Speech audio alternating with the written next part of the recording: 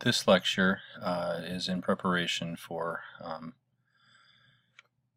the discussion of the online discussion of Livy, the text known as Urbe, Condita. This will provide a little background on Livy, on his context, his historical context, and on some of the things that appear in that text so the students can try to make sense of it.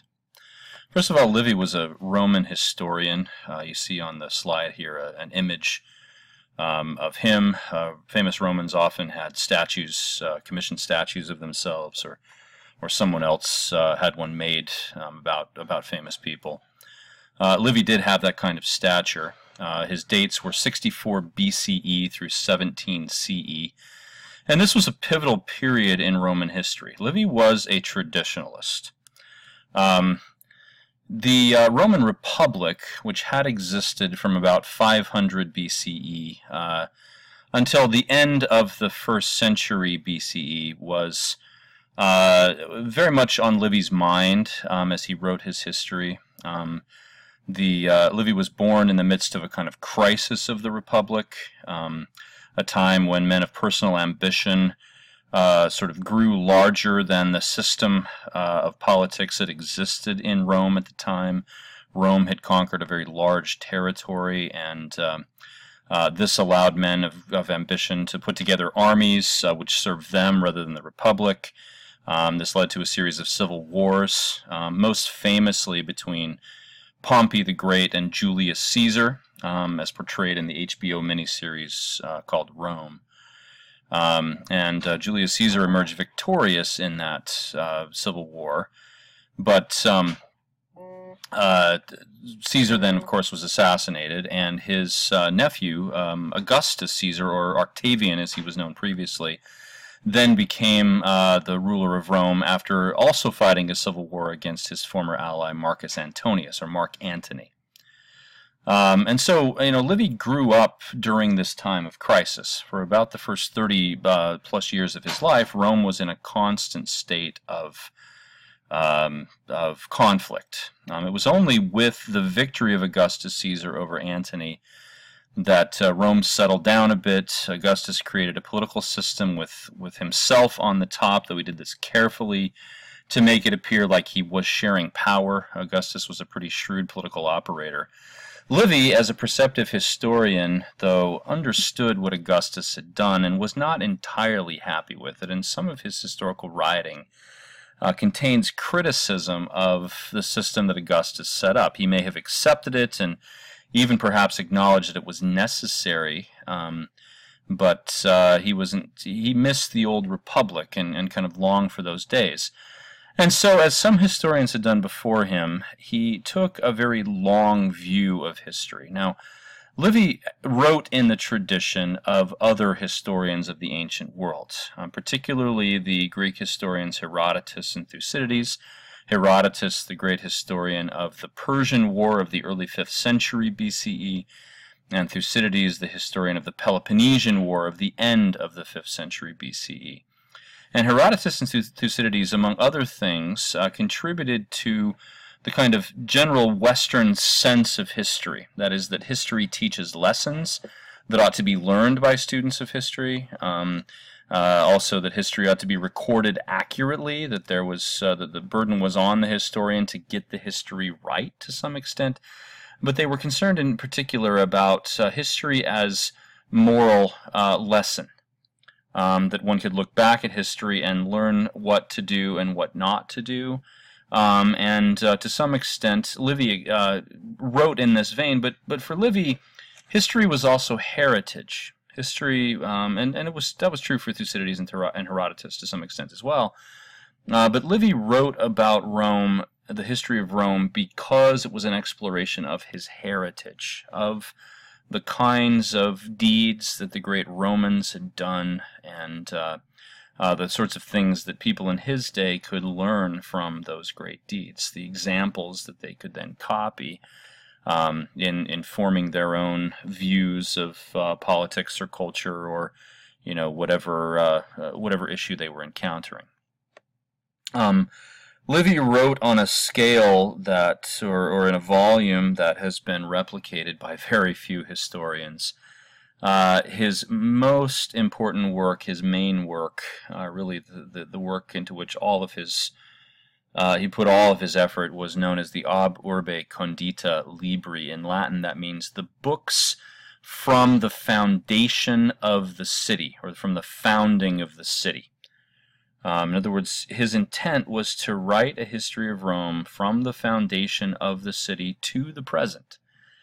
He did this in 142 books, or divisions of the work. The vast majority of these, unfortunately, are not extant. They have been lost to the ravages of time. They have not been preserved in manuscripts over the centuries. And so we have only a few dozen of these. I can't remember exactly how many of these. That's something I suppose you could look up on Wikipedia or something like that. The most famous part probably is the beginning, the first 5 books of the Urbe Condita, which trace the history of Rome from the foundation of the city under the legendary figures Romulus and Remus to this key moment at the beginning of the 4th century BCE. So Rome was founded legendarily in the 8th century. The Romans traced their founding date to April 21st, 753 BCE. That is just a legendary founding date. There was no one around sort of keeping track of the actual date at the time. And for a time, Rome was under the control of kings, of outside kings. Etruscans, the people to the north, had conquered a kingdom, and Rome was part of that. Around 500 BCE, Rome, this is all according to legend, though there is some basis in archaeology that we can corroborate some of this.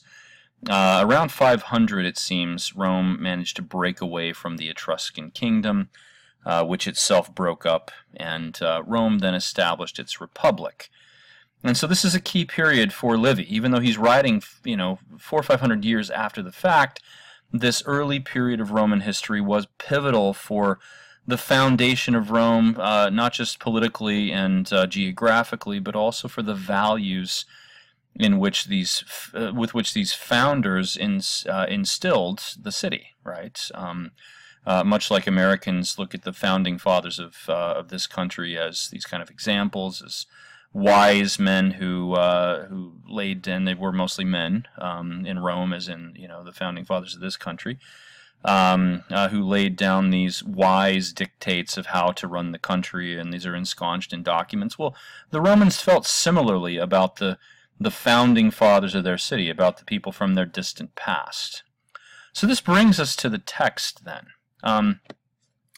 The event described in Livy is what is known as the Gallic sack of Rome. The people called the Gauls were part of a larger movement of peoples in the ancient world, peoples we can fit under the rubric Celtic. Celtic peoples roamed sort of far and wide in the ancient world, all the way from the Middle East, from Asia Minor, or what is now Turkey, through most of what is now Europe. The most recognizable Celtic places, of course, are the British Isles. Ireland and Scotland, have this reputation for being Celtic. But in the ancient world, Celtic peoples were all over the place. They even migrated into Italy, and under the leadership of their warrior chieftains, it seems, threatened Rome at the beginning of the 4th century, and even managed to take the city and burn much of it to the ground. And so we pick up the Livy story with the decision of the Roman people, or rather the debate among the Roman people, of whether or not they should continue to live on the site of their city, which is now in ruins, or whether they should in fact move to another place which already has established buildings and an established infrastructure, whether it's worth the effort. Of course, the one who takes charge of the conversation here is the Roman general Camillus.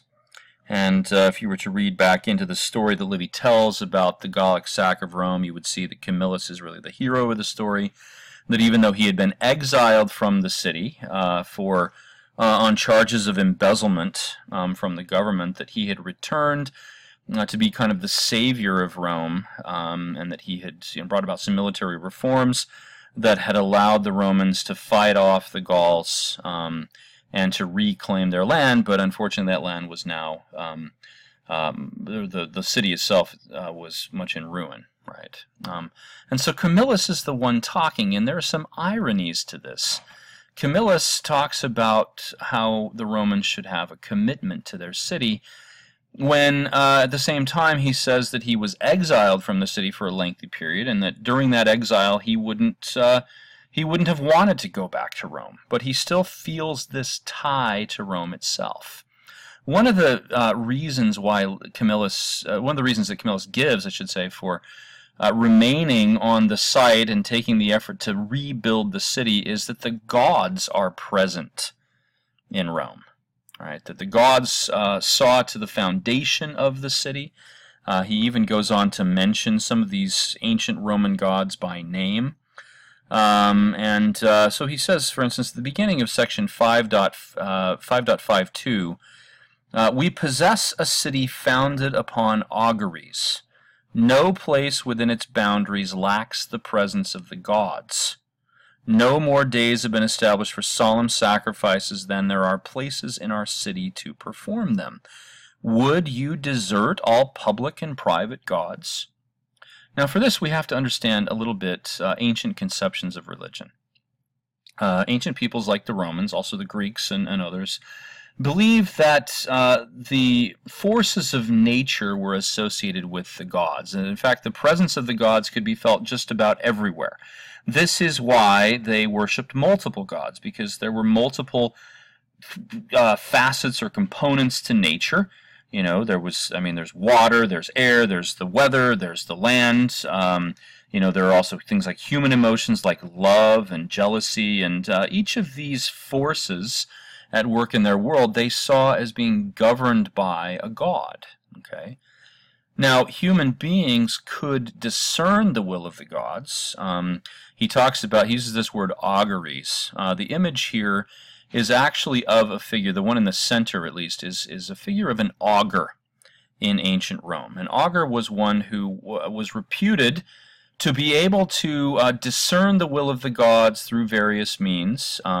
He carried a symbol of his position. You can see this kind of shepherd's crook thing in his right hand. And also you see a bird there at the bottom, because one of the ways that the augurs were thought to divine the will of the gods is by observing the patterns, the flight patterns of birds. And so the auguries were an intrinsic part of the city, an intrinsic part of Roman culture. In Camillus's mind, abandoning Rome meant abandoning their gods, abandoning their duty, and committing the act of impiety. Romans felt that they owed obligations to their gods, and by extension obligations to their city. They were to perform sacrifices for the gods, and do other things to appease the gods, to worship the gods. And abandoning the city would mean abandoning their duties, and thus they would be impious. The other concept that's really important here is honor. Romans in the Republican period, in the period of the Republic, were very concerned with the concept of honor. To do something for Rome, to perform a public service, brought a person honor. And I think for Camillus, he sees this opportunity for people to distinguish themselves, to gain honor by helping to rebuild the city.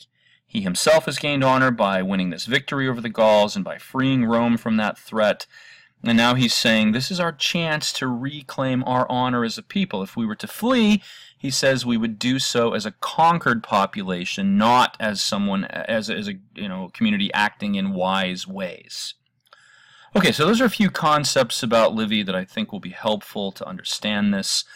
Now, of course, the questions that you need to ask yourself and that I want to talk about in the discussion boards are, why do people become so tied to a place? We may not have augurs and concepts of gods like the ancient Romans did, but maybe we in the modern day still feel this very close tie to specific pieces of land, pieces of earth, as it were. And so let's talk about that in the discussion board.